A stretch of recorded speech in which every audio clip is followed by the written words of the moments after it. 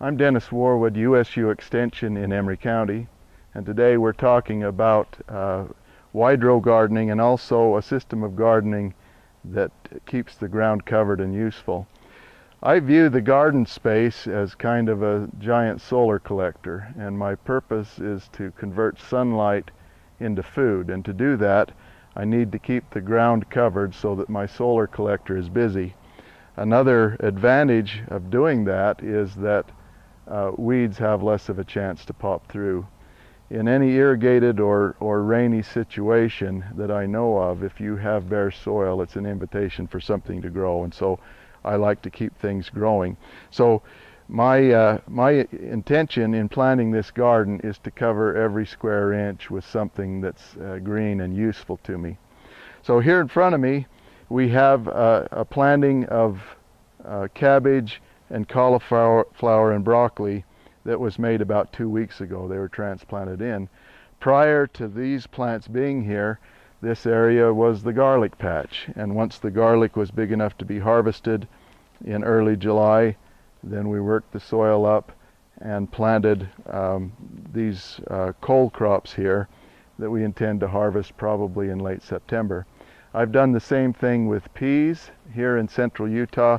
Planted peas in April, harvested in June and July, tilled the peas under, planted again immediately, and harvested peas again in September and early October.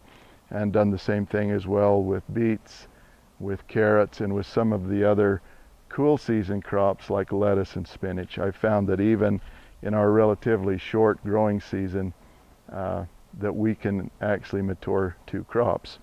And so in this system, what I want to do is plant things so that with the idea that I'm going to keep the weeds suppressed while the plants are small, but once the plants are large enough, I want them to be completely covering the surface of the ground, and then I have less problem with weeds.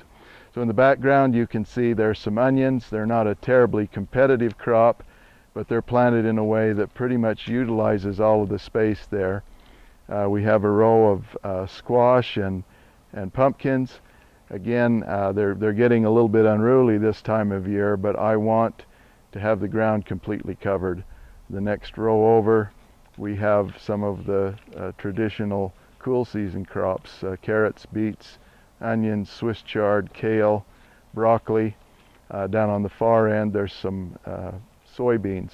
Again, they were planted with the rows fairly close. For example, those beet rows go across the width of the bed, and we're probably 6 inches apart. And once the beet plants got up, they were able to cover the ground completely. And the next row over is potatoes that are getting ready to harvest. And again, there's 3 rows there, and planted in a way that they pretty much covered the ground. And so in my planting, I want to try to cover the ground as much as I can with useful vegetation. And even on bare ground, once I've weeded an area, you notice the mulch that's among these cabbage and broccoli plants. I will typically cover it with some type of a mulch like straw, or in this case grass clippings, to try to conserve moisture and keep the weeds down. But think about that in your garden.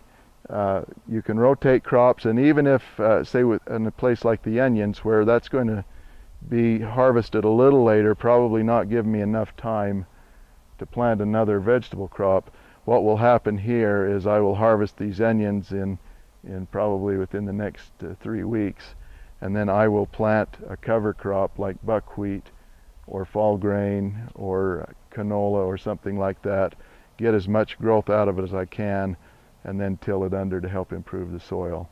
So think about keeping your garden plot busy. Think about keeping it covered with useful vegetation.